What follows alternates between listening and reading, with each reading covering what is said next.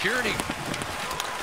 Kearney ahead and streaking down that left side is the speedster Stutzle, and Stutzle scores!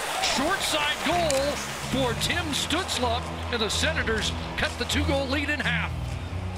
That's one that Hutchinson's just got to have, but you've seen Stutzle, especially in the last couple of games here in this 3-game segment, really get his legs moving. This is a little chip past the defenseman. Now you've got a 2-on-2 materializing, but this is a short angle shot that just goes up and over the glove. You know, you got to realize you've got a right-handed catching goaltender instead of typically that's a blocker side that's a little harder to score on.